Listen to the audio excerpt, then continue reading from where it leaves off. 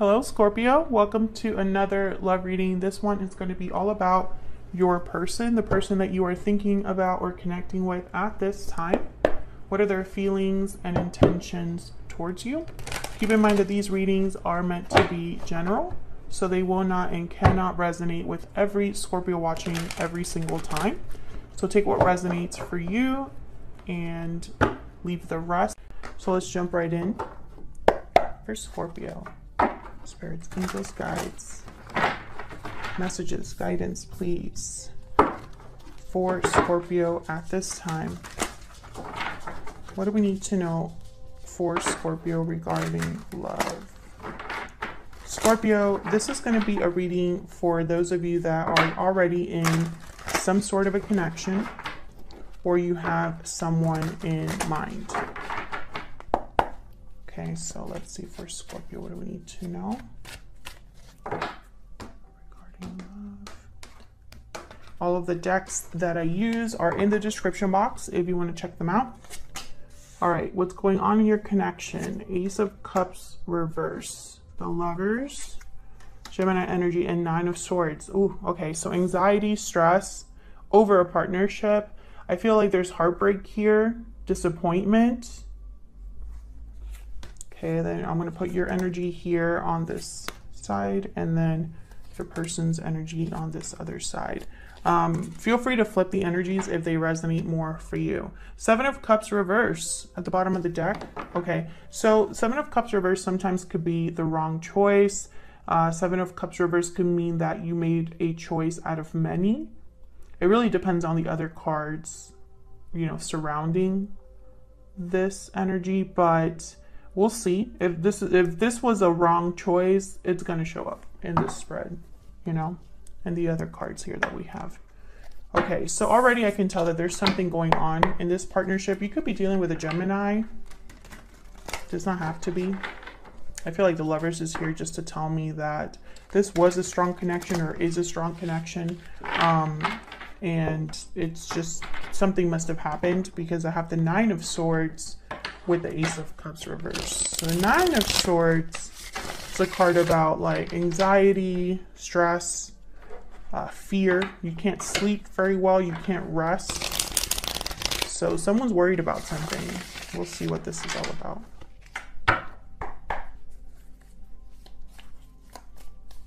Tell me about the Ace of Cups reverse. Why is the Ace of Cups reverse?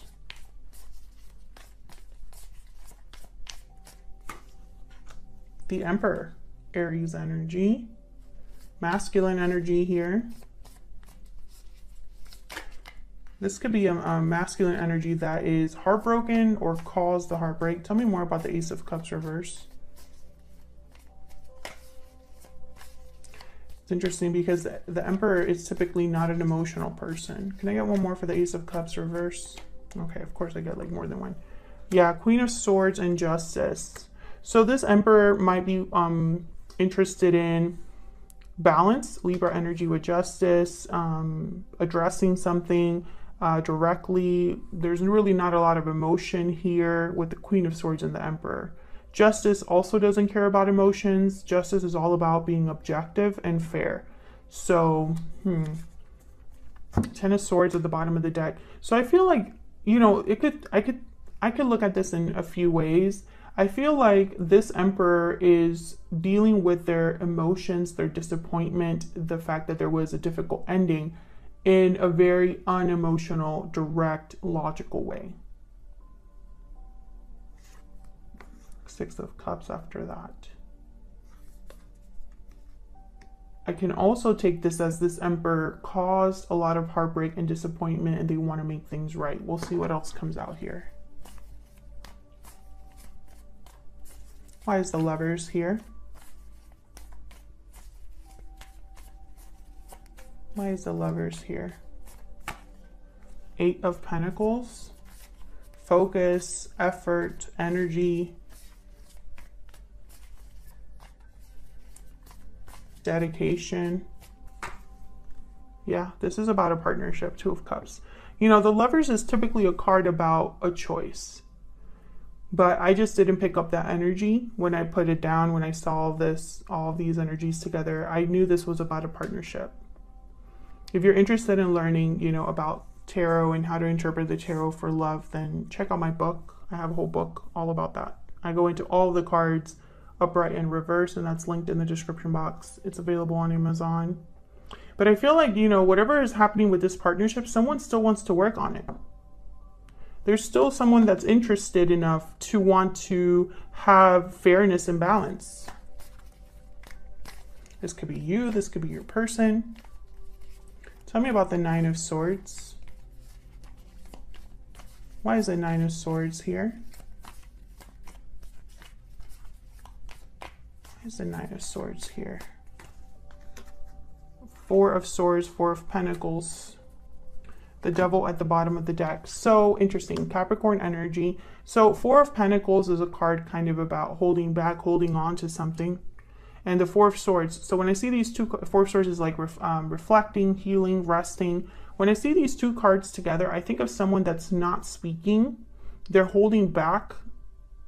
Instead, they're trying to think about something, or can't really make moves right now because the Four of Swords is not moving. Neither is the Four of Pentacles. They're just very stationary. So I feel like someone's thinking about something, worried about something that they can't really make a move about or can't really talk about. And it makes sense because I have the Devil here. The Devil is a card about restriction, being attached, being chained. Someone here is probably feeling very restricted, stuck, and they're worried. Can I get one more about the Nine of Swords? Why is the Nine of Swords here? Ten of Wands, yeah. They're not dealing very well with this. Again, balance, Six of Pentacles at the bottom of the deck. Balance is very important for this person. Giving, taking, you know, figuring things out. I feel like this is somebody that wants to give to this connection, but can't. Yeah, Page of Pentacles. They can't even give something small. Very interesting. So let's look at your energies between you and this other person. Can I get some insight, Spirit, on the energies between Scorpio and this other person? Now, Scorpio, remember what I said earlier? I have you on one side, your person on the other. You can flip the energies. They resonate more. Tell me about Scorpio's energy. What is the energy that Scorpio is bringing to this connection? Wow, that one just like flew out. Deep regret, remorse, guilt, responsibility. There's regret over past actions. So you might be having some sort of regrets here, Scorpio, over the past. Tell me about this person that Scorpio is or will be dealing with. What are their energies in this connection? Taking action, time to make a move. So this person's thinking about what, you know, action, obviously, making a move of some sort. Broken silence is at the bottom of the deck. So maybe they're ready to speak up or willing or thinking about speaking up. Okay, I wasn't going to use this deck, but when I saw it here, I wanted to grab it. So can I get some more energies, please, for Scorpio? Excuse me. Spirit, tell me more about Scorpio's energy. Scorpio's energy in this connection. Very soon. Clearly decide what you want so that it comes to you now. Okay, tell me about Scorpio's person. What are their... Release your ex. The time has come to clear your energy. Passion at the bottom of the deck. Maybe this person's letting someone else go, Scorpio. Maybe you let them go, and that's sparking action on their part. Let me get one more. So can I get one more energy for Scorpio and this other person? Tell me about Scorpio's energy in this connection. Tell me about Scorpio's energy. Bear. So you're thinking about new beginnings here, starting over, starting fresh.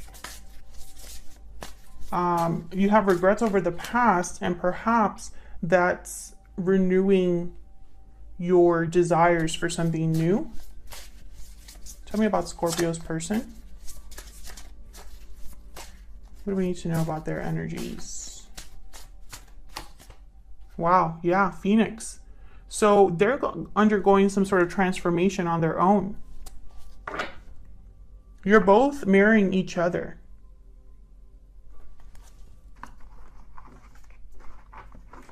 The Phoenix is kind of like burning everything up. Everything is kind of like burning up and being new. So let's look at your energy here. 3 of Pentacles reversed, the Hierophant reversed, 10 of Wands. So you have the 10 of Wands here again. Burdens, obligations, weights. The Hierophant reversed, Taurus energy. Typically that's a card about like a broken commitment or something like that. And 3 of Pentacles reversed. Something's not working. There's no collaboration. Let's see. Tell me about the 3 of Pentacles reverse. The Sun. Tell me about the 3 of Pentacles reverse. The Hermit, Virgo energy. This is clarity. Someone's getting clarity, and this is on your side, Scorpio. You're getting clarity about what's not working for you. I feel like you're doing some soul searching about what truly makes you happy. Tell me about the Hierophant reverse. Why is the Hierophant reverse? 6 of Wands and 9 of Cups. Can I get one more for the Hierophant reverse? This could also be that you are rebelling against what's expected of you. The Lovers and the 5 of Cups. Yeah, Gemini energy again. And the 5 of Cups with the King of Swords at the bottom of the deck. So someone's thinking about this with that, like, it's not an emotional realization. It's not an emotional, it's more about like clarity. I feel like you have an idea of what would make you happy. You have an idea of what success looks like. I feel like you're thinking about the past a lot, maybe because whatever choices you made in the past led you to where you are now. And I think you're thinking about a partnership. I don't know if this is a partner you're already with or a partner from the past, because I see both ways. But I feel like with the Hierophant reverse, it's almost like you're rebelling against what others might think make you happy, or your connection, if you are in a long-term commitment or a commitment right now, it's not what you thought would, you know, it's not working out, because I have the 3 of Pentacles reverse and the 10 of Wands is here. So clearly you're not happy. And I think because you're not happy, you're thinking about new beginnings. Tell me about the 10 of Wands. Why is the 10 of Wands here? Yeah, again with the 6 of Pentacles, this energy about balance. Tell me about the 10 of Wands, giving to something. Yeah, the Fool. So you're thinking about dropping a burden and moving on. Something new. You want a new beginning elsewhere. The Star at the bottom of the deck, Aquarius energy. This is about hope, having hope or faith in a new beginning, healing. So let's look at your person's energy. Wow, the King of Swords reverse. Yikes. 4 of Pentacles again, and the 9 of Pentacles reverse. Well, the 9 of Pentacles reverse is someone that's not free, not independent, attached. Four of Pentacles, this is someone that's holding on to something, holding back. We'll have to see. King of Swords reverse. Technically, they tend to be deceptive or difficult to talk to, difficult to deal with. We'll see what this is about. Why is the King of Swords reverse? Why is the King of Swords reverse? Eight of Swords. Why is the King of Swords reverse? Eight of Cups. Why is the King of Swords reverse? The Hangman.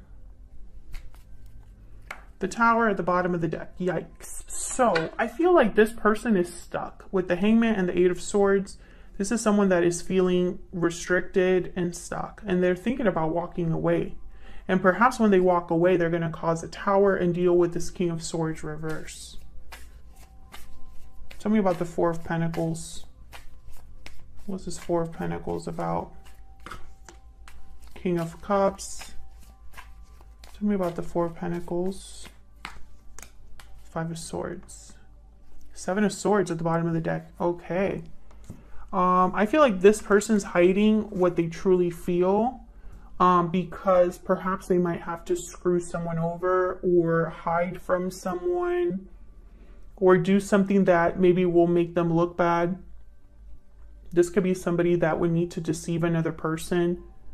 Yeah. Interesting. If they are releasing a partner, that makes sense. It's very strange because the King of Cups is not a manipulative person. The King of Cups is not someone that typically deceives. They're usually very open about how they feel and very mature, emotionally mature. So that's why I think that this is someone who maybe they feel they have to be this way because of whatever attachment they might have. You know, they could just not be, like, they could be planning in secret and not telling anybody what they're planning or thinking, and that is, like, wrong. Can I get one more for this Four of Pentacles? Yeah, Queen of Wands. So I feel like this is someone that needs to make a choice with the Two of Wands here at the bottom of the deck. And it could be a choice between two people, a choice between two different paths, etc. And, you know, no matter which choice he or she has to make here, this King of Cups, I feel like they're going to be screwing over someone or it's just not going to be like the best. Like each of these paths have some sort of attachment, you know, it's kind of what I'm thinking here. Yeah, there's the Devil again. Just wanted to show up and appear. So tell me about the Nine of Pentacles reverse. This, like I said, is like not being free, being attached. Why is the Nine of Pentacles reverse? Knight of Swords. Why is the Nine of Pentacles reverse? Four of Wands. Four of Wands is, again, another card about harmony, stability, happiness, home, happy home. Yeah, Ten of Cups. I feel like this is somebody that probably they need a lot of courage. Yeah, strength and the Tower. So they probably need a lot of courage and strength to do what, to call the Tower, to take this action, to have this Phoenix energy. You know, the Phoenix is like the Tower. It's something completely new. Something that's, you know, burnt up in order to be new again. I feel like this person, they'll probably talk to you or talk to someone. I feel like this is like the take action card, you know, like someone that's moving forward very quickly or communicating. Can I get one more for this Knight of Swords? Why is the Knight of Swords here? Yeah, the Chariot, Cancer energy. So moving forward for sure, the World's at the bottom of the deck. Yeah, this is someone that's ready to make some sort of move into a new cycle. Maybe they're thinking about leaving a home, a family, etc. Or just thinking about leaving in order to be happy. I see both ways there. Let's get some insight into what this person's thinking or feeling about you. Can we get some insight into what this person's thinking or feeling about Scorpio? What are they thinking or feeling about Scorpio? What are they thinking or feeling about Scorpio? I'm working on myself. Okay, can we get one more? What are they thinking or feeling about Scorpio? I'm ready to commit. I heard, once I said I'm ready to commit, I heard to this idea. So it's not like they're ready to commit to you specifically, Scorpio. I'm not just going to say it's something just because, you know. If I hear something or I feel something specific, that I will mention it. So that's why I feel like I'm working on myself is here. Because this is someone that is working on committing to this idea of burning everything up and starting over. That's not easy. Okay, let me get one more with this Hidden Truth Oracle.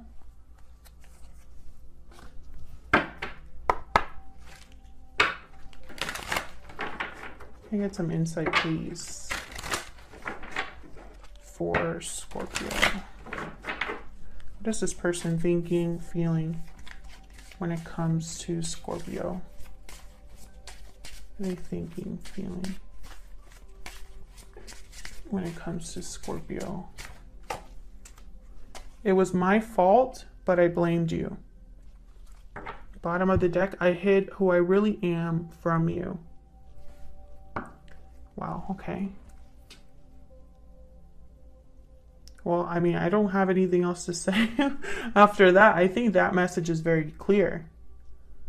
It was their fault. They weren't completely honest with you. They blamed you, but now I feel like they're realizing that maybe they're ready to leave a situation they currently are in to have a new beginning with you, because this is a very strong connection, a soulmate type of connection with the Lovers and the Two of Cups. Perhaps you were always meant to be together. Maybe you went different paths and are finding each other again. Otherwise, I'll leave it here. Thank you so much for watching. I hope you enjoyed the reading. I hope that you got insight into how you are feeling about each other and what's going on in your connection. Hit that like button and subscribe if you enjoyed the reading and want to see more readings from me. And I will see you all in another video very soon. Take care.